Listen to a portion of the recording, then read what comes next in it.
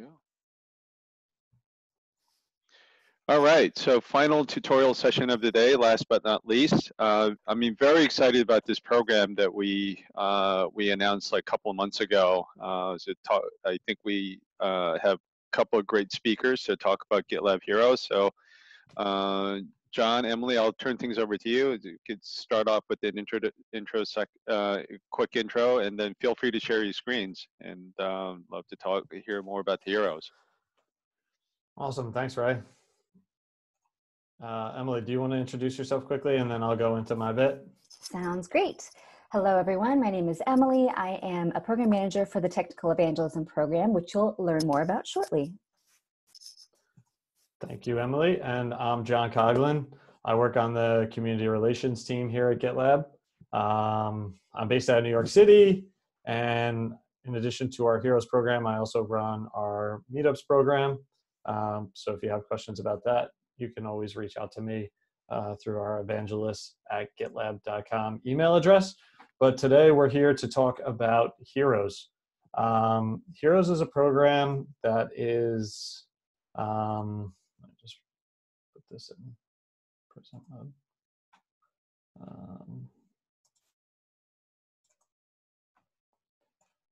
Can everyone still see my screen? Yep. All right, cool.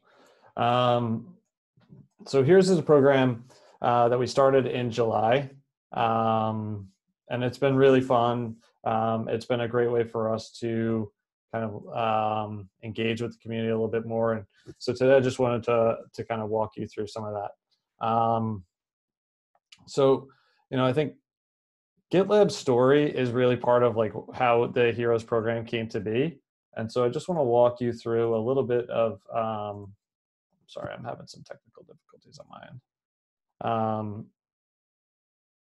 A little bit of our story around GitLab for people that aren't familiar, and then we'll get into the details of the program later.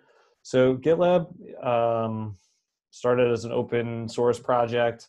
It became, later became a company when our CEO, Sid, shared GitLab.com as a show Hacker News post. And we've, that kind of Hacker News post generated a lot of interest in the company. And so Sid informed Dimitri, who was one of our other co-founders and the creator of the open source project, that he would be monetizing GitLab.com. And Dimitri was just happy to get exposure for his open source project. And so it was a really kind of interesting creation story where community was very much part of GitLab from the beginning.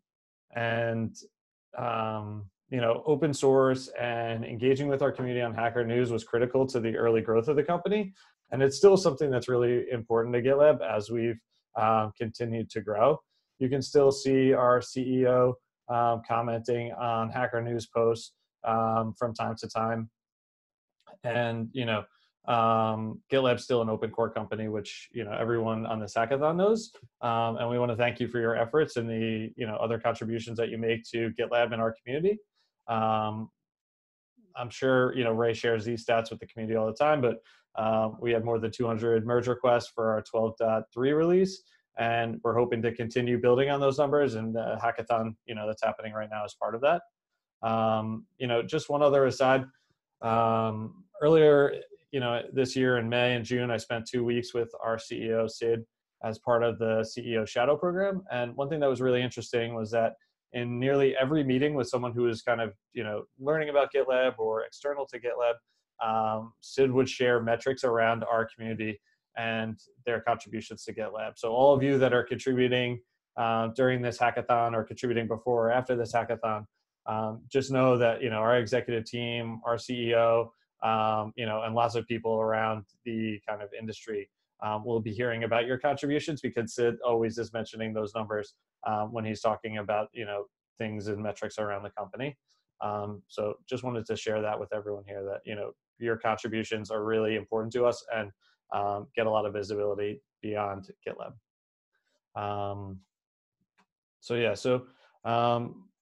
Next I just wanted to talk a few minutes about our values for folks who are new to GitLab. So GitLab has 6 values, which together spell credit. Our collaboration value is about helping others and working together. Our results value is about doing what you promise. and what is best for our organization and community as a whole.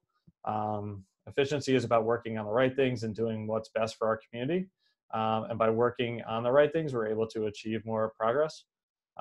Diversity and inclusion is around fostering an environment where everybody can thrive, and that's part of our company's mission, is that everyone can contribute. And we work to make folks feel welcome and to try and increase participation of underrepresented minorities and diverse nationalities in our community and our company. Iteration is around doing the smallest thing and getting it out as quickly as possible. And I think that's a good thing to mention during the hackathon. Like, every merge request is appreciated, so it doesn't have to be a huge contribution. Even folks who are making changes to typos in our documentation or translations, we value all of those contributions that help us to improve, even if the change seems relatively small. And then transparency, is something that GitLab's been known for. It can be challenging, but we try to be as open as we can about as many things as possible. And by sharing information publicly, we believe it reduces or lowers the barriers to contribution and makes collaboration easier. So GitLab's grown tremendously over the years. We were up to more than 1,000 people on our team across 65 countries. Ray, you can correct me if I'm wrong, but I think we have more than 4,000 contributors. Is that right? Yep. More than 4,000 people have contributed to our open source project. We have 7,000 meetup members globally. I talked about the meetups program earlier, but we encourage you to get out and find those groups near you and get involved. And more than 100,000 organizations are using GitLab with millions of users. Here's a sample of some of the companies that are using GitLab. I'm sure some of you are familiar with some or many of these companies. You may even work for some of them. Over time, the community has really continued to grow. Both the number of contributors and the number of contributions have been really impressive, and something that our team and GitLab as a whole is really proud of. And so we hope those numbers continue to grow. So next hackathon, you got to invite a friend to help out and participate. Here's just another kind of visual on the contributions per milestone. And that trend has been growing nicely over the last few years. The GitLab meetup community has global distribution. We have 34 groups with 7,000 members. There's lots of groups in kind of every continent and geography. But if you don't see a group near you, feel free to reach out to me and we can talk about getting one going. And that's just kind of like an overview of GitLab as a whole and our community. I think it's important to have that context as we get into this conversation around Heroes, because a lot of what we're trying to do with Heroes is enable support and recognize the folks that have allowed us to achieve some of those important milestones. The growth that we've experienced both as a company and as in a community couldn't have happened without the top contributors, the folks that have really driven GitLab forward through their contributions, whether it was giving talks about us at local tech events or advocating for GitLab in their organizations, writing blog posts about some of the features that we're releasing, or starting meetup groups to bring the GitLab community together in their hometown. There's so many ways that people have contributed to that growth, and everybody that's on the call today has been a part of that. So we thank you for that. And Heroes is really the next evolution. So GitLab Heroes, the goal of the program is to engage, support, and recognize the members of our community who are making outstanding contributions to GitLab. We're hoping that the program allows us to connect, and strengthen our bonds with those top contributors. So folks who apply and can demonstrate those exceptional contributions, I kind of gave a few examples earlier, will receive support and rewards from GitLab to enable and sustain continued contribution. The idea is, like, we want to provide you with the resources and tools and access that you need to be successful as you help us share, the GitLab community and grow the GitLab community. So, moving forward, if you've made great contributions, to our open source software, written blog posts about migrating to GitLab, and you want to, share your story at a conference or write a blog post about it, Heroes, and our tech evangelism team, we're here to help. Maybe you've been contributing, to, the open source project, and now you want to start a meetup group to get more folks contributing to GitLab. We're here to help with that too. Or maybe there's something else, that we don't know about that you're doing that's really cool. And we want to, help you kind of amplify those efforts. Whatever it is that you're doing to help the community, we want to help, and Heroes is just one of the ways that we've kind of created to do that. Some of the rewards that we offer to Heroes are access to our team, connecting them with speaking opportunities, whether that's just making them aware of interesting opportunities near them, or pairing them with meetup groups that are looking for a speaker, potentially working on submissions for conferences together. There's lots of different ways that we do that. Heroes also get invites to GitLab events, and of course there's special hero swag for our heroes so that they can show off to their coworkers and friends. But the real value add, in addition to those perks, is the opportunity to develop new skills, meet new people, make new connections, and kind of elevate your profile in the GitLab community. And we think those things are really valuable for people, like for personal and professional development.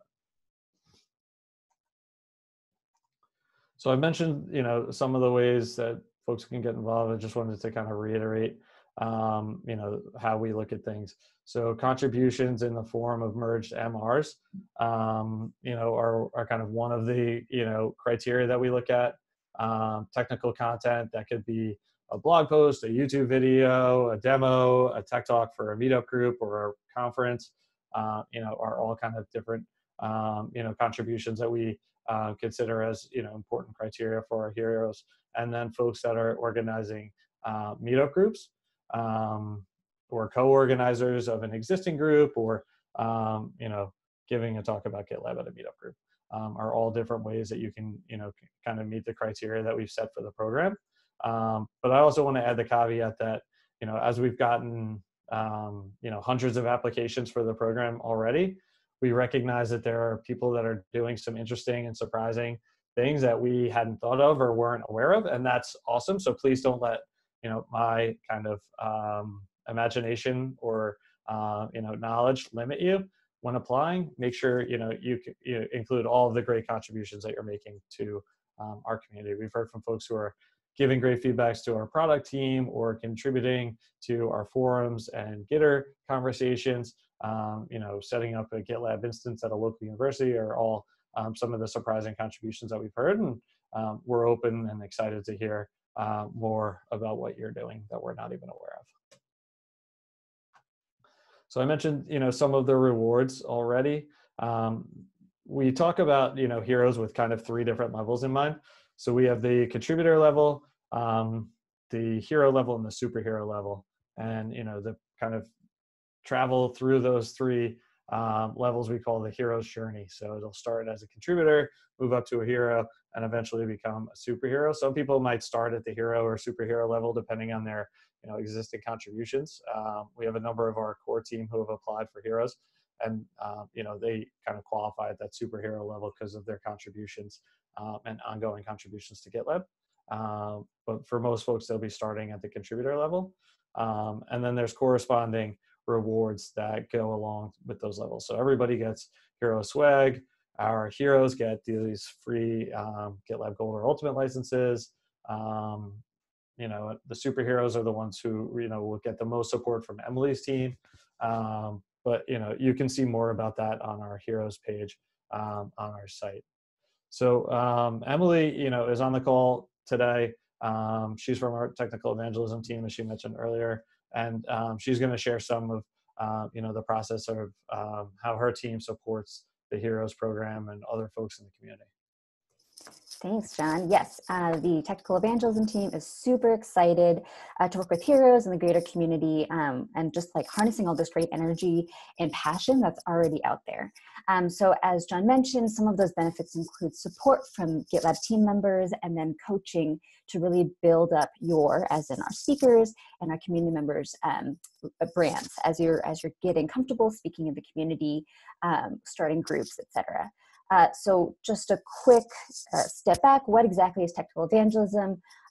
So my team's job, we're really trying to centralize all of the efforts that people are putting into creating great content, creating expertise, streamlining preparation, helping to facilitate really polished proposals and final presentations at the end.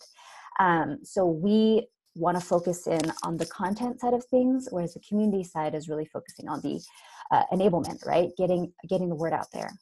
So how technical evangelism can help. I'm here. You can always tag me. My GitLab handle is @echin, like the bottom of your face. But if you ever need support with proposal creation, we actually have a template called CFP-open. And just use that, fill it out, tag me. Again, that's echin. And we're happy to provide feedback to help brainstorm, to think through flow, content, and give suggestions there. For smaller events or meetups or more intimate events, you can just share your slides via Google Slides. I'm happy to provide feedback. For larger events, we can also schedule practice sessions. It doesn't matter the time zone. I'm happy to get up at all hours of the day or night to chat through your ideas, to practice, and give any feedback. I'm happy to provide just a different perspective, a different point of view. And we also want to help you promote. So we have lots of great influencers within GitLab who can help retweet or share your content, share your blog posts, talks, recordings. So add that hashtag GitLab. Let us know when you're going to be presenting, and then technical evangelism can really help to elevate your brand. And then if you want to chat more or have any questions, as John mentioned, the best way to find us is just emailing evangelists@gitlab.com. I'm also on that email, so I can see those messages. Feel free to reach out. Happy to chat through what technical evangelism is and how we can really partner with our awesome heroes. With that, I will hand it back over to John. Thanks, Emily. And for folks who are wondering where they can find that template, is that in the corporate marketing project? I believe so. Thank you for checking. Cool. And maybe we can add a link. Yep, that's great. Yeah, so I'll just quickly share my screen. If you go into the corporate marketing project and go to issues,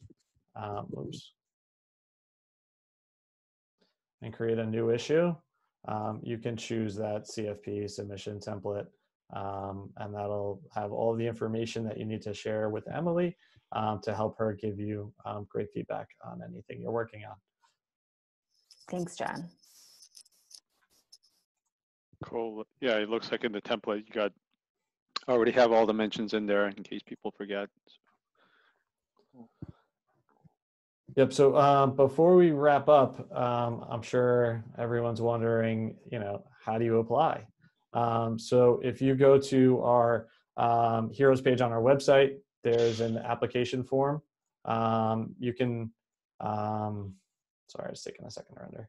You can input your information here. And for folks, we may need to follow up and kind of collect more information around your contributions, but the form is how you indicate interest. And then one other call I'd like to make is that, we're actively working to increase the diversity of the program. So if you know of people from underrepresented minorities, who would be a good fit for the program, I would love for you to share the Heroes page with them, encourage them to apply, or, you could even kind of flag them for us. Another option would be sharing, the page on your social network to help us get more visibility from the program from all types of folks. So those are some action items for, our viewers to take if you want to help us spread the word to increase the diversity of the program. Cool. Thanks, John and Emily. So if people have any questions, feel free to type them in the chat or verbalize them. I just wanted to make a couple of comments in case people are thinking of questions. I think I mentioned this during the kickoff session.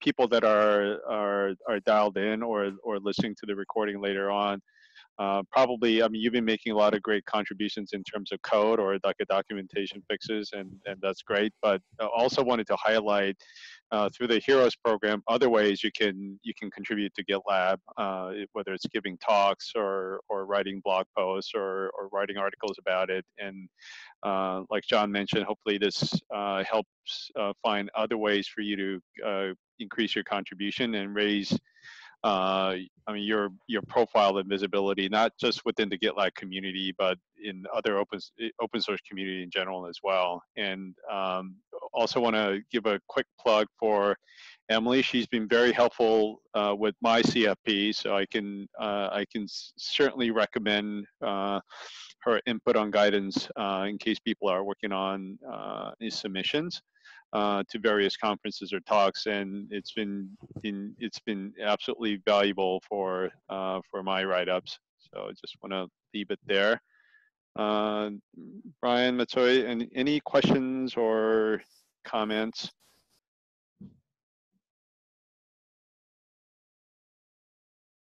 No, none from me at the moment. Right. Thanks, Brian. Cool. Yeah, if there's anything else, like John, Emily, any parting thoughts before we wrap up? Or just want to say thank you for the opportunity to speak with your kind of code contributors, Ray. And yeah, just re-emphasize the point that you made, which is, I think there's a lot of different ways that folks can contribute to GitLab, and this program is designed to kind of recognize folks that are making any of those types of contributions, but also help folks who are contributing in one area get the support that they need to be able to contribute in multiple areas. So if you're contributing code and you've never written a blog post before, but that's a goal of yours, Emily and I are here to help you achieve that goal. And vice versa. If you're watching this video and you've been writing blog posts around GitLab and other technical content, but you want to start contributing to open source, Ray's here to help you with that. And so, at GitLab, we're just trying to provide as much support as we can to the community, and Heroes is another way that we're doing that. Cool. Awesome. Well, thanks very much. Thanks for joining and listening, and hopefully we'll see you guys again soon. Thanks, John and Emily. Thank Cheers. you.